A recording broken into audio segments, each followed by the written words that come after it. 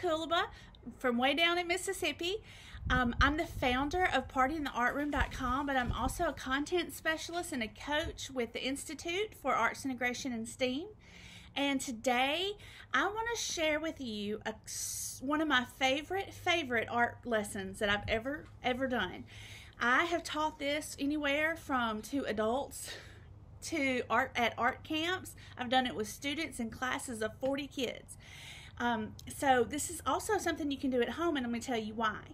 This lesson, all you need is some junk that would normally end up in the trash. And we'll talk about those things in just a minute. But we're going to make a jellyfish. And these, just so you know, these look really good hanging in the window because they're translucent, so the sunlight, or transparent, and the sunlight will show through. So they make great sun catchers.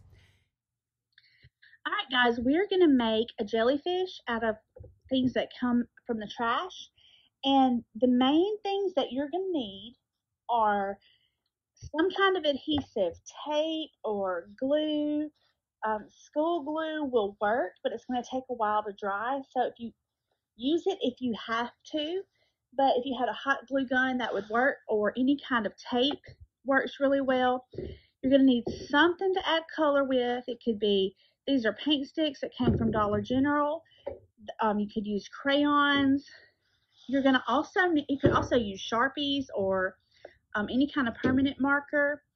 You can use non-permanent markers, but you gotta let them dry. The other things you're gonna need are things that come out of your trash can. So I have the Dollar General bag that I bought those art supplies in, and then I have this plastic cup that had applesauce in it. So you could use this, but you could use like the cup part of Jello. You could probably use, I have this bottle of antacid, and I'll peel the rest of the label off of it. I could use that, and I'd have to take the lid off of it too, but any kind of container that's small, that normally would go in the trash, that's plastic. You could probably find something out of paper, and that's clear, or either clear or light enough that you can color on it. Those are the things you need for this project, and a pair of scissors. Okay, so what we're going to do to start is we're going to take that cup, that plastic part, and this is going to be the jellyfish's body. Now, there's all kinds of ways you could do this. If you have acrylic paint at home, you could paint this with the acrylic paint. That would probably be the most opaque option. Or you could use tempera paint. I have mixed liquid watercolor and glue before to do it. I've used glitter. You could use glitter glue to paint it. You could paint it with anything. But if you don't have paints at home, which we were about to get in a bind at my house because I'm an artist and an art teacher, but all of my art supplies are at my office and none of them are here. So I had to, as soon as I found out we were going to have to start staying at home, I had to make a run and get a few little art supplies for my kids. So since I know that most people are in that position, I'm going to use crayons for this. Now, this is going to be very, very light, but you can color on this plastic with a crayon, and you can get a very transparent layer of color on there. You can use any colors you want to. I wanted something green. It's very light, but the color is there. So like I said, this might not be your favorite option of how you would want to do this if this was normal life instead of stay-at-home life, but it will work. And most of us have at least some crayons at home. And the most important part of this to color is going to be around the edge, but you could also color the top. Something else that works really good for this are if you're someone that goes to Sonic, which I know we're supposed to be staying home right now, but if you ever want to do this and you have been to Sonic and you have those clear plastic tops that come on the ice cream, those work really good. They have a hole cut in the top, but you can still do it with those. Okay, so got some color. Now, okay, the next step is to take that Dollar General bag and cut it into strips. I recommend between 4 and 6 strips. This is, you know, the length of the bag. It's, I don't know, maybe 12 inches long is about how long it ends up being. Just cut it into strips. And I have done this with kids many times, and I know that they have a hard time cutting the strips as straight as I did because this is plastic and it tears. So it's okay if they're different lengths. It's okay if they're different widths, and it's okay if the edges are jagged. It just doesn't matter. Any of it will work. So I have this Dollar General bag, and it is already yellow.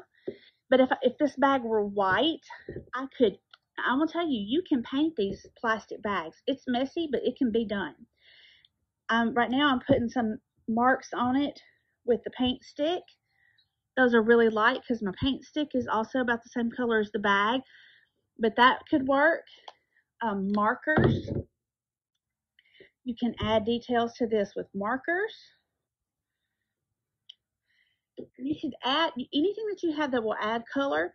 You can paint on this. If it needs time to dry, like if you use something that's really wet, or if your markers need time to dry, just give it a couple of hours and come back to it. But my bag was yellow, so I don't feel like I have to put all those details on it, but it is an option. So then you're going to take these strips and you're going to take that adhesive, and I have tape, and you're just going to tape them to the inside of your jellyfish. And again, this doesn't have to be perfect.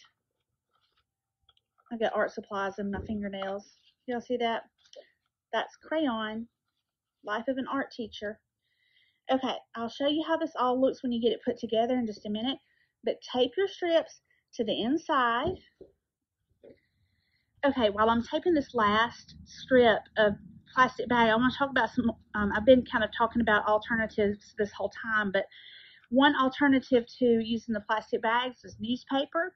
You could use coffee filters, but you know, ones that are dry, maybe clean coffee filters.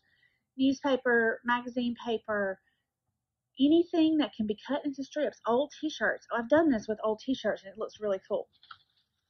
So anything that can be cut into strips. You know why I'm using this bag? Because I use this bag. This is the bag I got when I bought this applesauce and these paint sticks. I'm using, you know, upcycling big time. Okay, so now that I've got this done, I'm going to need something to hang it with. So I can take another piece of that plastic bag, and I recommend, if you're using a plastic bag for this, to cut the handle. You see this seam right here? That's the handle of the bag, and it's just a lot stronger and it holds better. And this will be the thing that we're going to hang it with. So I'm going to make a loop, and I'm just going to tape. I'm going to take 2 pieces of tape because I need to tape both ends.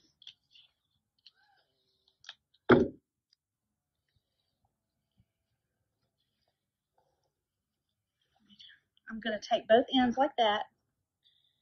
I'll show it to you again in just a second. Once I get the tape on there, just talk about some fine motor skills right here. All right, now I have like a loop that I can use to hang it. Now I want to test it, and I don't feel that mine doesn't feel sturdy, so I'm going to put an extra piece of tape on it just to be safe.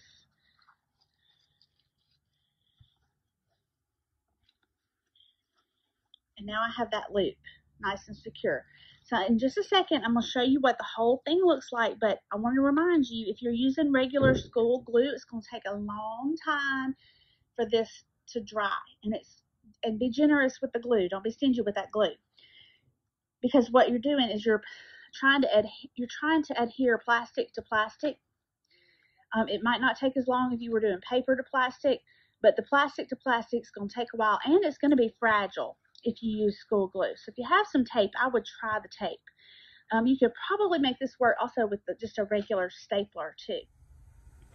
And there it is, hanging up. This one's hanging outside. You can see the light shining through where we use the crayon. You can see those tentacles or the plastic bag blowing in the wind. It's really cute. It's really fun, and they look great hanging in the window too.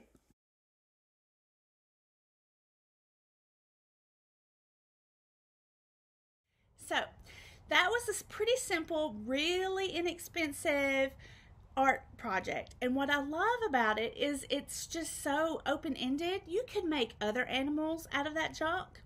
I love it because it's just junk. It's not, you don't have to go buy anything. It's just the most basic glue and then junk that came out of the trash can that I cleaned. So I hope that you can do this lesson at home while you're stuck at home. I'm going to do it with my girls, and I hope that you enjoyed it, and it was so great to spend some time with you. I will see you guys later. Bye-bye.